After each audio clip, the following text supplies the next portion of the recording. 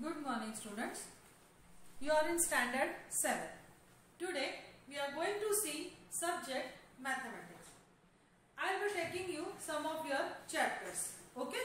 Today we are going to learn your chapter number 8, algebraic expressions and operations on them. Okay. Now what you have seen in the till now you have learned about arithmetic, addition, subtraction of the numbers. Okay. Today we are going to see a algebraic expression.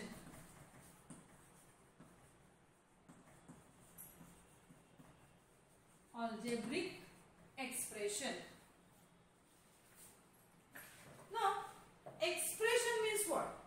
Expression means a single or group of terms combined with symbols, positive, plus or minus.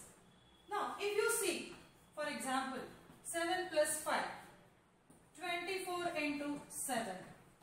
Now here, every term of expression is a constant term. So, we call this expressions as a numerical expression. I repeat. Now see, expression means what? It is a single or group of numbers or terms combined with addition, subtraction, multiplication, division. Like that it is there. And so, now we will take some examples. 7 plus 5, 24 into 7.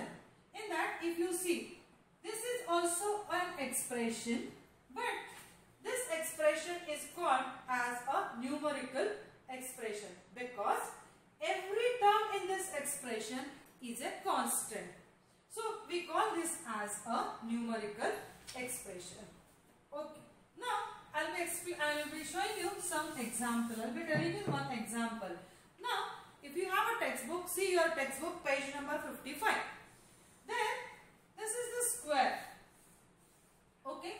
Now, if you see this square, I will consider this. How I have made this square? By using a sticks. Now, how many sticks are there in this? 1, 2, 3, 4. So, this is the arrangement of stick is made. So, it becomes a square. Okay, becomes a square. Now, this is the one square. Okay. Now, if I take like this, if I do 2 squares, the squares are 2. Now, see here 4 sticks are there. Now, here how many sticks will be there? 1, 2, 3, 4, 5, 6, 7. This is the one common. Now, this is 1 square. This is 2 squares. They are attached. Now, like that, if I take 3 square, 4 square, 5 square, like that. Now, this here the number of square is 1. Number of sticks are 4. So, how can I write this as 3 plus 1? Okay. This I can write as 6 plus 1. Now, if 3 squares are there, how many? If 3 squares are there, I'll get 10 sticks and I'll be writing 9 plus 1. Okay. So, like that it will become. So, if I have n squares, so how I will write 3 into n plus 1. So, if you see your textbook page number 55, the arrangement of the squares, if you see the pattern in that, what you have observed is number of sticks.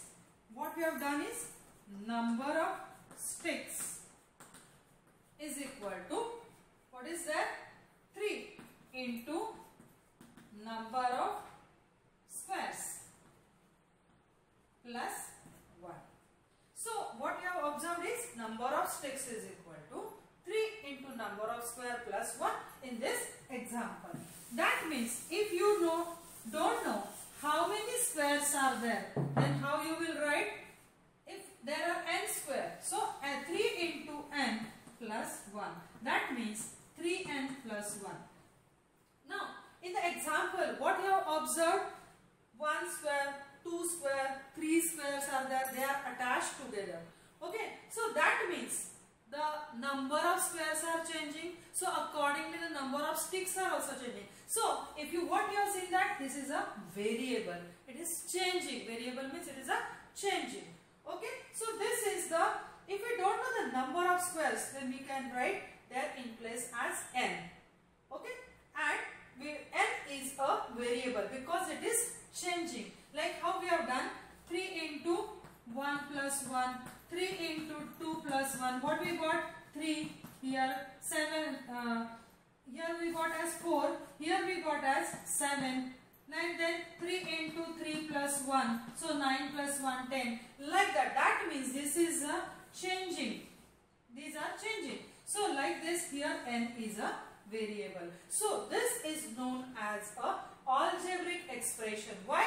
Because here the alphabets A, B, C, D, X, anything you can use. That is what is an algebraic expression.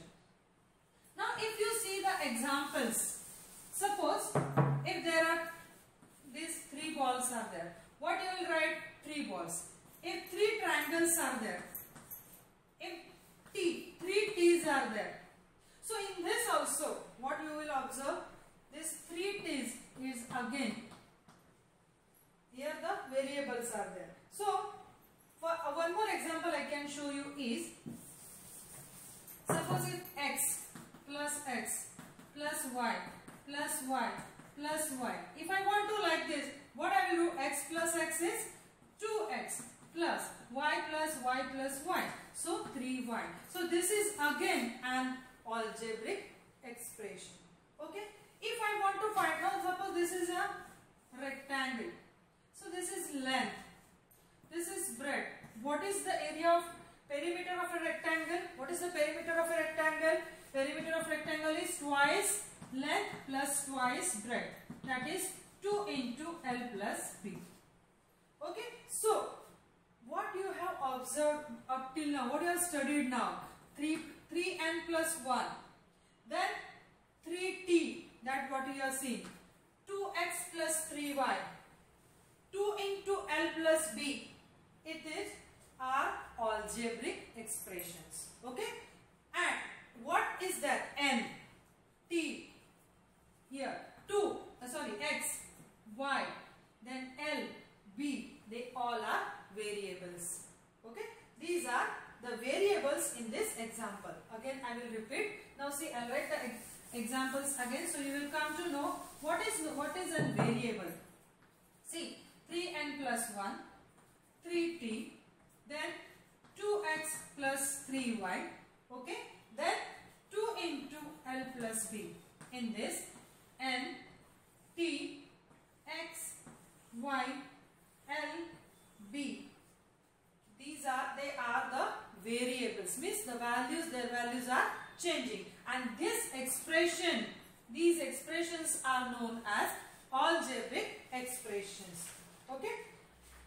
Now we will learn in detail what. Now see here, in the expression 3x, this is very important because now onwards, still in the higher classes, these expressions will come. Algebraic expression. So this is very important. 3x. So this is a one term. In that, 3 is a coefficient. What it is known as? 3 is a coefficient. Correct? And x is variable. See, in 3x, 3 is a coefficient and x is a variable. Now, suppose if I take example minus 15t. So in this case, minus 15 is a coefficient and t is a variable. This is very important. Again, see 3x. In that, 3 is a coefficient, x is a variable. Minus 15 t, minus 15 is a coefficient and t is a variable. Now we will see one table.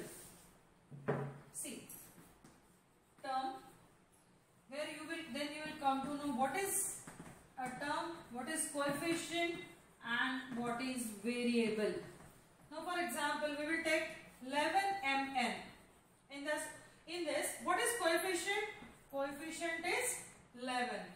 Variables m and n. Now, if I take 9x square y cube. In that, now see, whenever you will take the coefficient, if minus sign is there, you have to take along with that sign. Now here we are not taking plus sign, we are not writing plus sign. That means it is understood that plus sign is there. Okay. Now whenever the minus sign is there with the term, you have to take along with that. So what is the coefficient over here? Minus 9. Which are the variables? X and y.